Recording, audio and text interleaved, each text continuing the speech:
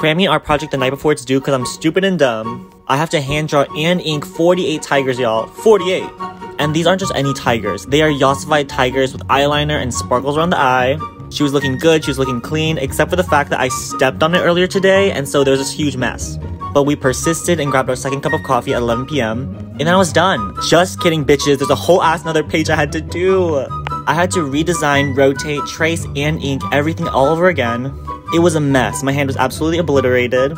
It was swollen, girl. Luckily though, we were at the home stretch just filling in negative space. And just before 3 a.m. I got this. She was giving hotel carpet, mosaic. I don't really know. I didn't really care. I just went to bed.